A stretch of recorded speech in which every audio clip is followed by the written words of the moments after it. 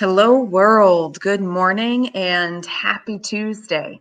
I'm Allie with The Right Place, Right Time, award-winning author, international book coach and ghostwriter, and the host of Open Book Broadcast, where we talk about anything and everything, books and publishing and all the things in between. And we are an open book about it. I am super pumped to have today's guest with us, Elena Joy Thurston. Welcome, Elena. Hello. So excited to be here.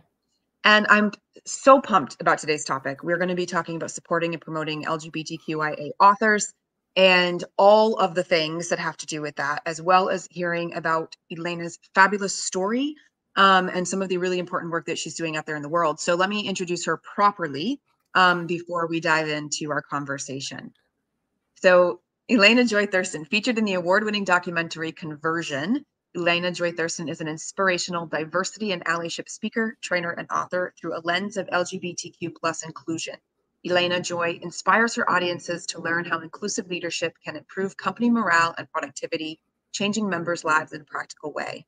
A Mormon mom of 4 who lost her marriage, her church, and her community when she came out as a lesbian, her viral TEDx talk on surviving conversion therapy has been viewed more than 45,000 times and landed her media and speaking opportunities with ABC, CBS, Inbound, Penn State, Peloton, Michaels, and more. All right, Lena, let's dive in, shall we? Let's. Okay. All right. Awesome. So I would love to know, who is Elena Joy Thurston, like when she's not in front of the camera and she's not in front of, an office, like who are you when you get to leave the office behind, shut the door and come home and like get into your like pajamas? Like, who's that person? The biggest nerd ever. I love it. How do you define nerd? Oh my goodness. So I like puzzles and I like video gaming and Oh my gosh, I love it. Yes. I am very lucky that I have a career that I really love. And it is because there's so many different facets of it. I'm the volunteer executive director of a nonprofit whose mission is to prevent suicide and homelessness in our LGBTQ plus community. Like, that work in and of itself is just soul giving to me and I love it. And then I'm also an HR consultant, and my specialty is that I work with executives who struggle with the intersection of personal belief and best practices as far as diversity, equity, and inclusion. So because I have that Mormon background, I'm able to walk into these boardrooms and have that conversation without anyone feeling defensive or attacked. They're not feeling judged because I can't judge them because I was them for so very long, right? So both aspects of my work I love, and I'm definitely one of those people that I can't just do the same thing over and over again. So when my kids aren't here, I am definitely doing 12, 14-hour days in the office, and I'm okay with that. I really love it. I do. But yes, my girlfriend and I like to do puzzles together, as well as there's a video game that my kids have loved for a long time. I've got 4 kiddos. All 4 of them play this one video game. So last summer, I believe, no, it was the summer before, I decided I was going to learn this video game because you play in teams and there was one more spot. There were the 4 kids and there was another spot. And so I was like, I'm going to learn how to play this. And now I'm a little obsessed. And now it's kind of the thing I have to do every day before I can relax. I love that. I love that. I have yet to learn The Legends of Zelda, which my my husband and my son love to play together, and it's like a really nice bonding thing for stepdad and kiddo. But I'm like on the side, like it looks like it would be interesting, but I'm kind of terrified of the joystick. Like I never really elevated that well from like the Super Nintendo flat controller to the one with like multiple buttons and like rolly things. I'm like, I don't even understand. Like, some people are all left feet. I'm like all thumbs. Like, I don't have any understanding of how those things work. I love that. I love that. So it's a family thing, but it's also kind of just like a guilty pleasure kind of thing. Oh yeah, big time. Oh my gosh, that's amazing. All right, so why don't you've touched on a few elements of your story. Why don't you just give us the cliff notes, because there's pieces of it in your bio. You were once Mormon, you've got 4 kids, you're now out. You were in a documentary called Conversion, which I know what that means, but others might not. So give us just like the Cliff Notes version of your own kind of, life's critical moments. You got it. You got Yeah. it. I'll do my best. Let's see. I was a devout member of the Mormon church and got married in the Mormon temple to my husband when I was 20 years old. By the time I was 30, I had 4 kiddos. By the time I was 37, I had enough space in my brain finally to realize I didn't like my life, but that wasn't possible because I had the dream life, like literally the white picket fence, big trees in the yard, baking bread every week. Like that was literally the life. And that was supposed to make me happy. So the fact that I wasn't happy and I had attained that life was very scary. And I kept trying to distract myself in a lot of different ways, but it basically came down to the fact that it became undeniable one day that I was not attracted to men and I was completely in love with my best friend. And that was not an option because I had worked my entire life to be able to earn my way into heaven where I could be with my kids for eternity. And if I pursued these feelings and did not continue denying them, then there was no way I was going to achieve heaven and eternity with my kids. So I found a guy in town who said he could fix that. He had been doing this for 40 years and said, there's something in your background, your childhood probably, that traumatized you and made you think that you are unsafe around men and that you are attracted to women. And if we heal that trauma, then you won't feel that way anymore and you'll be attracted to your husband again. And so that sounded logical. And I signed right up, not realizing that this is conversion therapy, which is banned in about half the states for minors. And that's because 57% of participants, both minors and adults, become suicidal. And after 6 months of treatment, that's exactly where I was. And I am very, very lucky and #blessed, you could say, that I ended up in emergency services with real doctors. And they put me on real medication for the first time in my life. And I was able to really connect some dots and realize a lot of women have been assaulted at some point in their lives. And that does not mean that they are attracted to women. Like that's not a correlation. I had been lied to. And that was really hard to wrap my brain around. And yet it allowed a path for healing to open up. And I decided at that point, it was better for my kids to have a gay mom than a dead mom. And I needed to stay. And I needed to do whatever it took to stay.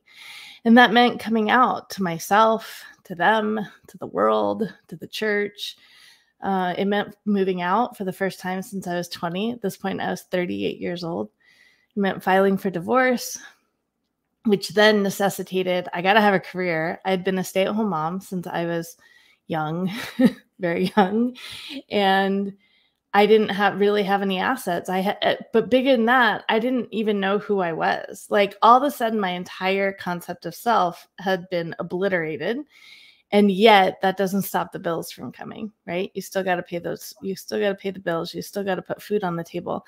So I developed this pretty intense self-awareness system that I used to get to know myself as an adult for the first time. And I didn't know any queer people at the time. Like literally, I only knew ex-Mormons. I knew Mormons and I knew ex-Mormons. And it turns out a whole lot of us are living a life full of consequences of our lack of self-awareness, our lack of knowing really who we are and our impact on those around us. So I started teaching my system to them. It proved to be helpful. I did the TED Talk. It went a little bit viral. And then COVID happened and my speaking career went face down in the couch, like pretty much everyone who had in-person events.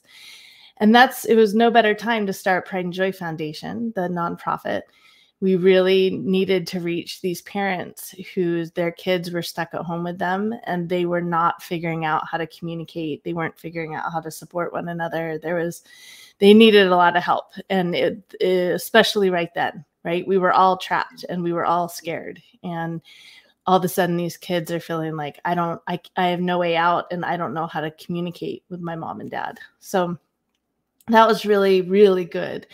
And then we started getting a lot of requests for training. And so that's when our board decided, Elena's going to go take the HR stuff and spin that off. We really want to focus on amplifying queer voices and supporting parents of queer youth. And so that's what the foundation does. And then I have my consulting as well. So I hope that was a good summary. Oh my gosh, so many delicious things in that, and also vulnerable and painful and hard things. Like I can't even, I mean, and this doesn't compare, but like, you know, in 2017, I went through my second pregnancy and it ended in miscarriage. My marriage ended.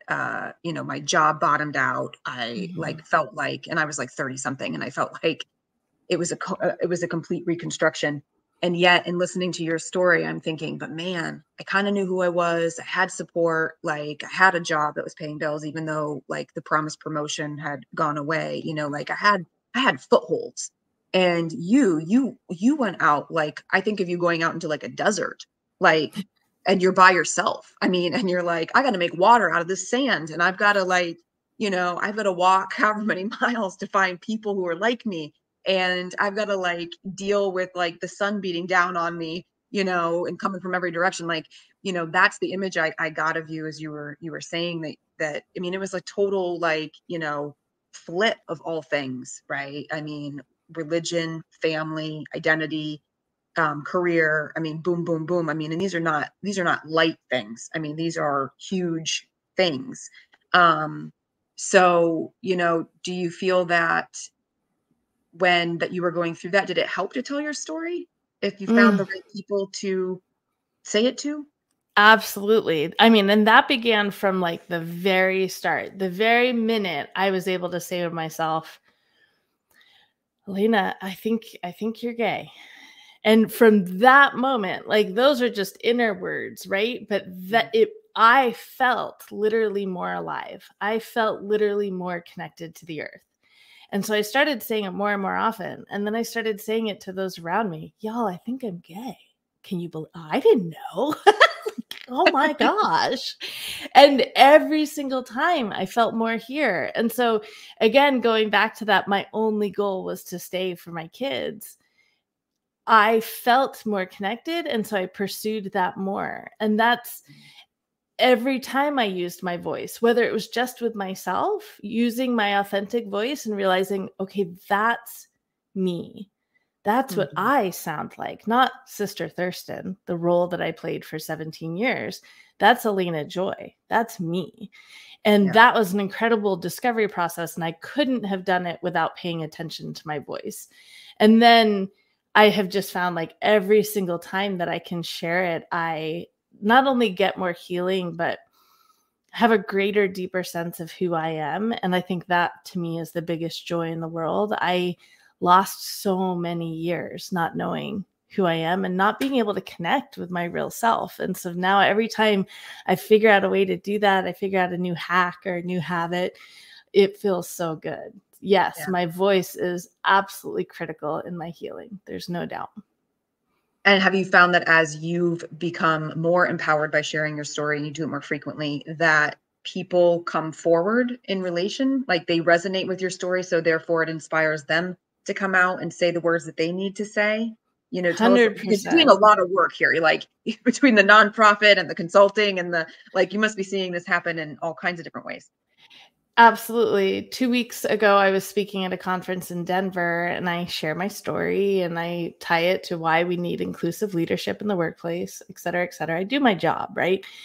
And at the end, a person came up to me, and this happens so often. I need people to understand this because I think they feel so solitary, isolated, alone in this experience. But it happens 1 out of every 3 times I present, which is this person coming up and saying, my parents sent me to conversion therapy. I didn't realize that. I didn't know that that could be one of the reasons I've been struggling so much.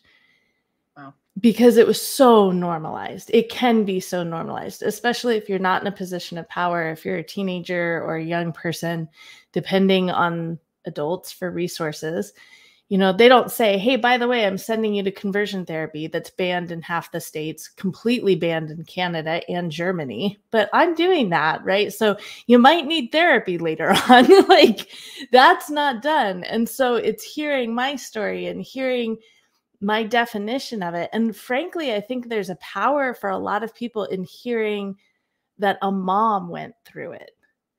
Because I think so many people went through it as teenagers, as young adults, not in a position of power, that it feels like I'm such a victim, and I'm really like, maybe this was the right way. Like my mom and dad, I know they loved me. And so maybe this was the path I was supposed to be on. But then to hear like, no, a mom got duped as well. Like a mom with a college education and in the upper middle class tax bracket got duped as well. Like there's something really validating about that. Yeah. Yeah. And this is why I think that the power of stories is just so incredible, because it's not just seeing our own experience in somebody else's, but it's also learning things about ourselves that we had no idea. Like self-awareness is also built out of that. It's not just looking at that person and being like, oh yeah, like there's so much of what they went through that I went through. It's also like the light bulb moments of like, so that's what it's called. Or like, I now can name it because I have words for it and I didn't have words for it before. Somebody else gave me the words, which, empowered my voice to actually say something out loud instead of just having like all of the inner dialogue that we often have. So I put the award-winning documentary Conversion, just to remind people, and I put the website to that movie in the chat or in the comments. So hopefully people can see that, and if they can't, I will go back and I'll update this after the fact. So Elena, let's talk a little bit about then the work of the nonprofit and raising the voices of queer authors. So what kind of work are you doing there? And I know that you've got a really cool program on a publishing class coming out for queer authors. So why don't we talk a little bit about those two things? Yeah. So we really quickly realized that we needed to elevate and amplify the voices of LGBTQ plus people, because there are so many parents out there, which is the other side of what we do. There are so many parents that, they look at what is the future of my LGBTQ plus kid. And if they haven't allowed themselves to be exposed to the community very much, they're going to have very few icons to look at. It's either going to be Ellen or RuPaul. Right. And that's not the future of every queer child. But if we haven't been exposed to other options, we don't know that. And so we wanted to elevate and amplify the voices of LGBTQ plus subject matter experts in a really intentional way to expose them to these parents of queer youth that are wondering, what is the future of my child going to be like? Right. We can show them really successful, incredible queer adults. And then we realized, okay, we have so many queer subject matter experts out there that have no idea how needed their voices are. And then you combine that with all the barriers to being able to get a platform, whether that's a stage with a microphone or a published book. And so we developed these two different courses. Keynote Queers is our public speaking course, and its sister course is Outright Authors. And that's what we have coming up that we're so excited about. It's an 8-week course, Path to Publishing, only for queer authors of nonfiction. There are a lot of there's enough publishers out there for LGBTQ plus fiction. And I love all of them. I love that I discovered them as like a 40-something-year-old. And now I read all the queer YA I can possibly get my hands on. It's fabulous. But what we wanted to focus on was those nonfiction books, those leadership books, the business books, basically the subject matter expert books. There are things that the world needs to hear. Like, how do we navigate a queer divorce? Like, no one's written that book. How do we navigate finances when we don't inherit generational wealth? Like, that doesn't come to our side of the family most of the time, right? And lots of times our parents and our families have completely cut us off. So we don't have that backup financial system. How do we navigate that, right? Like, there's so much out there that our community and the world at large needs to understand. So how do we break down those barriers? 97% of the publishing world is straight. 85% of it is white. So what can we do to break down those barriers? And so Outright Authors was our way of trying to achieving that. I love it. It's a great title. It's a great mission. Thank you. So one of the questions, as I told you, in the studio here before we went live, that I came up with this morning was, how do our LGBTQIA folks find publishers who are either also identify within that community, and maybe that's who they want to work with. I know I've experienced that with clients. They like me very much, but they want to work with somebody who identifies in a similar way that they do, because they feel like there will be a greater ability to understand them, which makes a lot of sense, right? Because we're looking through our own lens of identity and how we show up in the world. So either how do our LGBTQIA authors find other LGBTQIA authors or publishing professionals, or how do they find safe ones? How do they find the allied publishing professionals who are there and ready to support them? What are some suggestions? It absolutely comes down to word of mouth. Just like in a lot of different things, I think a lot of aspiring authors know that they find the authors that they want their books to be on the bookshelf with, right? And then they go and look at who did they use to publish? Who did they use to do the final edit? Who did they use to do the developmental edit? I mean, that's why all the acknowledgments and thank you sections are in these books, so that we can learn from each other. Who did you trust? Because I got to figure out who I'm going to trust, right? So I think anyone from a marginalized population is probably doing that. I do. And then it goes out to like word of mouth also being social media. Like that is how I found one of my favorite publishers. They publish BIPOC and LGBTQ plus voices. And I have found every single book they've put out, I have found value in. So now I have a favorite publisher of all things. And from there, I'm probably going to scour their acknowledgement sections to find all of those different professionals that they used. And then it comes down to like talking on LinkedIn and other networking type forums. Like, who did you use? Who was a good experience? Just because someone identifies within the community doesn't mean they're good at copy editing, right? Like it's a starting point, but it's definitely not a final decision. And if you can find an ally that you feel incredibly comfortable around, and you feel like will understand the nuance of the experience that you're writing about, then finding an allied copy editor who has great skills, I mean, I think everyone's down for that. So it really does come down to word of mouth, because it's a trust thing. We have so much at stake. We can't assume that you're an ally, even if you tell us you're an ally, right? Like, yes, it's really helpful to have the progress flag somewhere on your website, right? When I'm checking you out, like that will make a big difference. That will mean that I will reach out to have that conversation. And then there's going to be a few other questions that I'm going to ask to see if you really get the nuance of my experience. Yeah. What about like, is it helpful? Because again, I'm thinking, I totally agree. Just because you said that you're an ally doesn't actually mean that you are one in action. And it can be a big lip service, and then, people can walk into the wrong places with the wrong expectation. Do you think it's helpful for those publishing professionals who want to engage and bring those voices to them, to not, I mean, I like the suggestion of having the flag available and visible on like your website. Is it helpful to have diversity and inclusivity statements like available on their website as like what their stance is, to be looking at their LinkedIn profiles to see what kinds of things they're talking about, promoting and sharing, Yes. Yeah. I hesitate for diversity statements, but I think an authentic vision of who you are and where you want your company to go, that says a lot, right? There are very simple statements that say a lot. Things like, I believe trans women are women. That says a lot, right? And I believe Black women should be paid just as much, if not more, as a white cis men. Yep. Right? Like those things will say a lot. Also, if you happen to have something, I've seen this before, like if you have something on your website with the logo of a charity that you support, that you advocate for, right? And that's also going to say a lot. Like that's where you're putting your time and your energy. That, depending on what nonprofit you're picking, like that's going to say a lot, right? So yes, I think there are definitely signifiers, but they have to be 100% authentic. People from marginalized populations can definitely see performative allyship a mile away. It's like gaydar, only stronger. So like, it doesn't matter what you do or say, as long as it's 100% authentic. Yeah.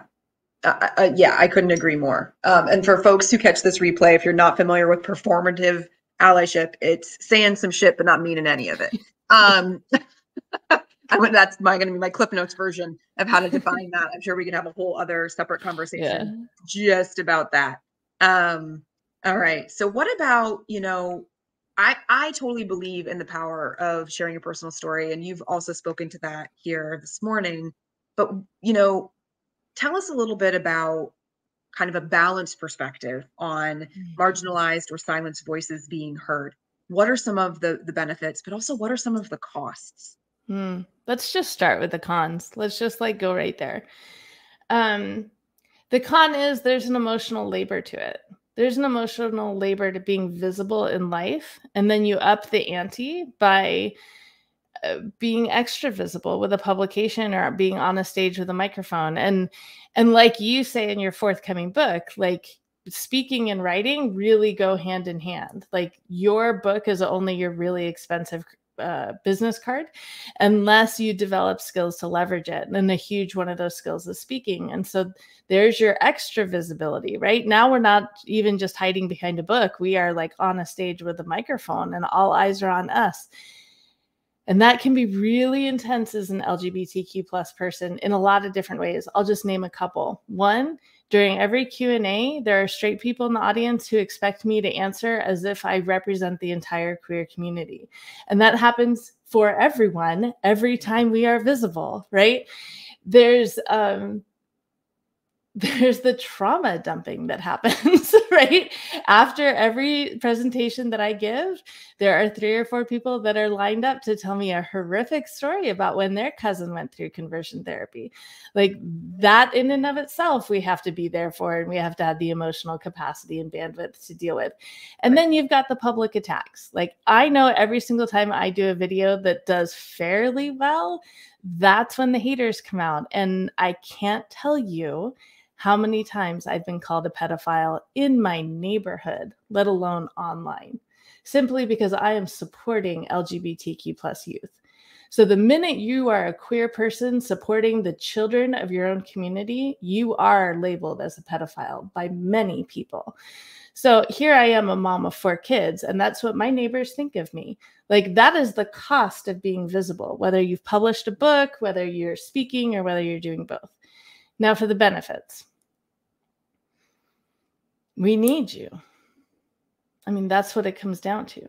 We need visible people, because all of the progress that we've made in the last 150 years, and there's been a lot, let's not ignore that, because it's really easy to ignore that. There's been a ton of progress, and it's because people have been willing to be visible. People have been willing to take the mic. So is that a whole lot of pressure? Yes. And is anyone able to sustain that for their entire life? No. Even RuPaul lives in New Zealand, right? There's a reason. So I think that there's a lot to gain. And the number one piece of the gaining is the healing that happens when you are able to use your voice. There's so much healing that's there, and healing that you didn't even know you needed. It's a really incredible experience, whether you're using your voice writing or speaking, and it's being seen and it's being heard. And after those 3 people that have come to trauma dump on you walk away, it's the 3 people behind them that have been waiting patiently that have said, I finally feel seen. I've never been to a business conference and felt seen the way you made me feel seen today. Oh my gosh. That's priceless. Yeah, that gave me goosebumps. And that's what I tell clients, regardless of who I'm working with and how they identify. At the end of the day, we're human. We're all human. We've all been through some shit, and we all want to be seen, heard, valued, understood, right? Just bare bones humanity. That's what I like to call it. Legit. That's what we are, what we're looking for. And it's amazing in the process. Of course, for me, I'm not the speaking coach, I'm the writing coach, right? But when they work on their book, they think when they start the journey, it's about the book. And what they don't realize by the time they're done the journey and the book is out there in the world, that it's actually about the healing and empowerment of having said the thing that they've kept silent and inside their bodies the entire time. And then by the time they realize that, like, oh my gosh, I feel so much better. I feel empowered, or I feel lighter, or I feel liberated, or I feel seen and heard because at least Allie saw it, but then it gets out into the world and they're like, oh my gosh, they have no idea that that one person, that person over there, they think that it's going to be a couple of people who care, and it ends up being so much more than that. And then they start to get the feedback, that reading your story was like having you in my head, and then they realize they're not alone, and that they're onto something. And I just think if every single person was brave enough, and I know bravery with the costs, but brave enough to still do it anyway and say what was on their hearts, then it wouldn't be as nerve-wracking, because you would know how many other voices were around you saying the same thing, right? Like when everybody can step up and all do the same thing. But that is where we have to go, right? Where there's privilege enough for every single person, regardless of identity, can stand up without fear and say what needs to be said, right? Like that's the work of the world right now. It really is. Like it really is. Spaces. Yes. And I love that you pointed out, like, being aware of our privilege. It is my job, as the immense privilege that I hold as a white, cis, straight passing woman. The privilege that I hold requires that I attain those platforms, that I publish that book, that I get on that stage, and then I pass off the microphone and I pass off the opportunity. I attain those platforms, and then I share that platform with those that don't hold the same privilege. Like, that is the job. And I'm so glad you brought that up. Yeah. I mean, it's a relay race in a way.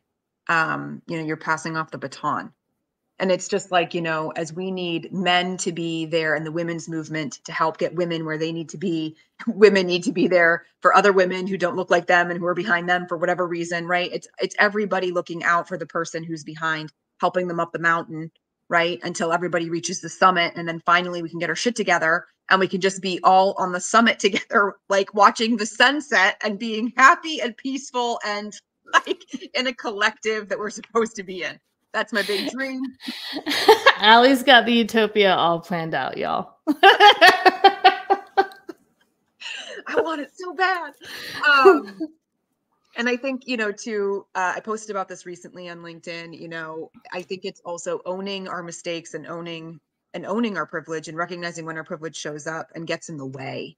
And we all have it. We all have privilege to some extent somewhere that's different than somebody else's.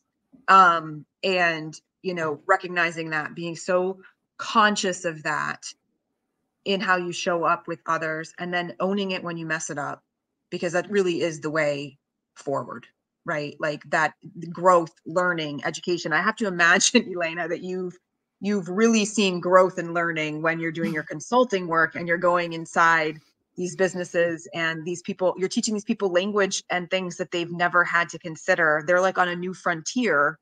I mean, talk to us a little bit about that. Like just growth. Oh, absolutely. Like, let's talk about just gender identity alone. Flying back from Boston, I just spoke at Inbound. I'm flying back. The guy in the seat next to me, it was a direct flight. It was a 5.5-hour flight. You get real close to their seat companion at that point. And random, very typical dude, right? Like dad, married, white, cis, the beard, the whole thing, 2 kids, right? The whole thing. God. And to have that conversation with him, and for him within 15 minutes of realizing, like, I'm a safe person, I can answer questions without getting like defensive. You know what I mean? Within 15 minutes, we were probably flying still over Massachusetts when he was like, okay, so what is cis and can I say trans? Right? He was very confused and he needed a safe person to ask. And when you're like just surrounded by the world, it's very easy to think everyone understands gender identity. And then to realize, like, no, the very typical dude does not. And so when we can develop really easy ways to explain that. So I have a very easy way of explaining, right? Like, if we're going to define gender as far as chromosomes, then it's very much not binary. There's 72 different combinations. You could be XXY for all you know, right? So that concept that you can explain in 45 seconds is often like mind-blowing for people and really helps them understand like, oh, this is a we situation. This is not a them situation. He had never heard the term intersex. He had no idea what that was. He didn't realize that when an athlete is on estrogen, that their testosterone level is incredibly low. They have decreased lung capacity. They have decreased muscle mass. The NCAA highly regulates that, right? Like there's all of these talking points that the average human has in their head all the time. And when they find someone who is safe enough to ask, is it true?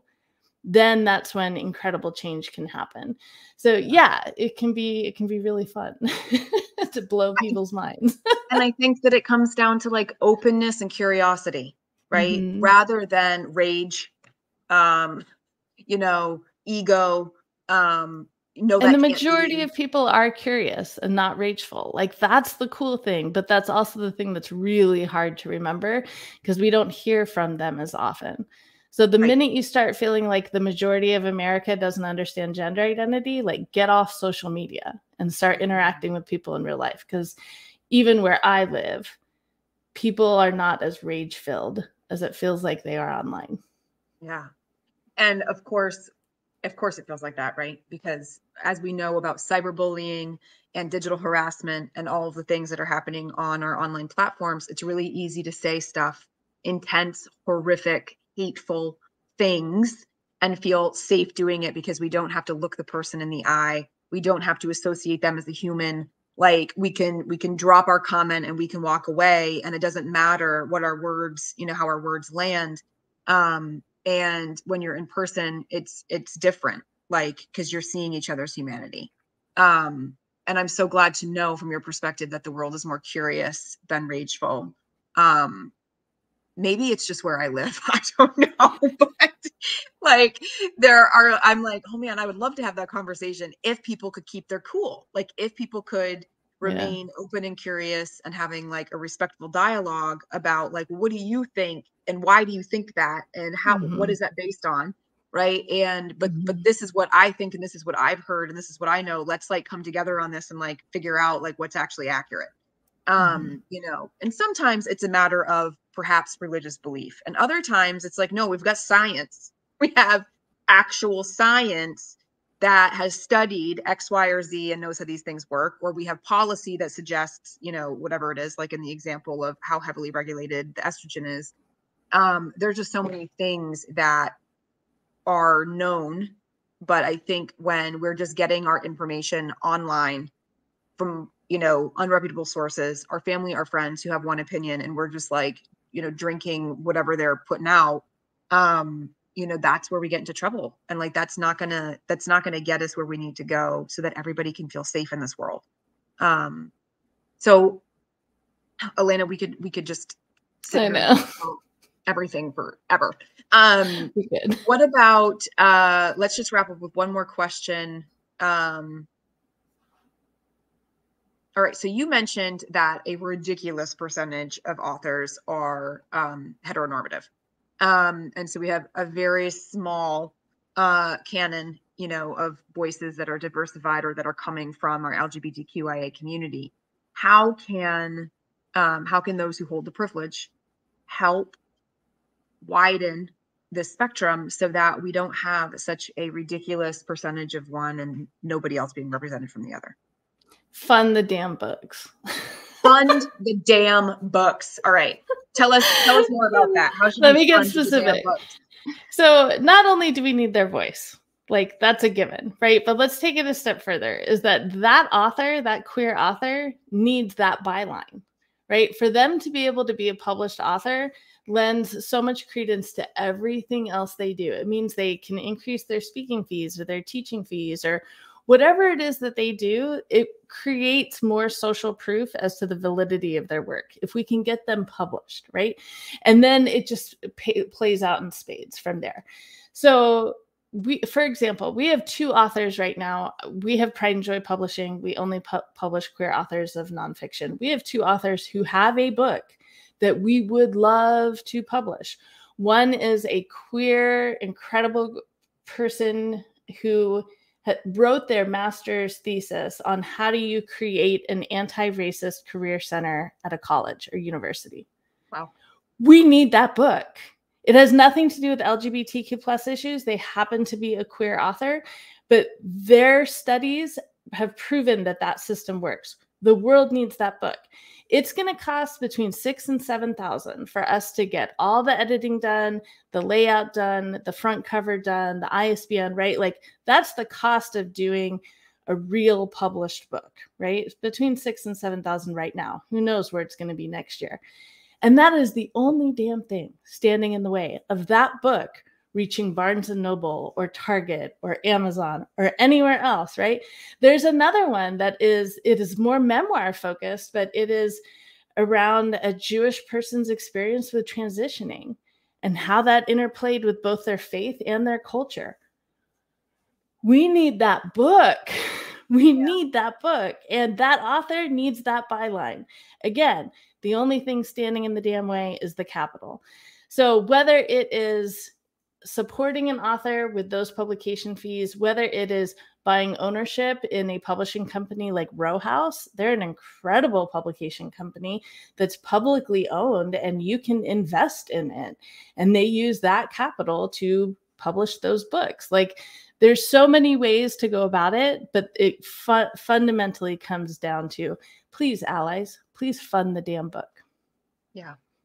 Love it. All right. Fund the damn book. That's a sweet mic drop moment from Elena Joy Thurston here.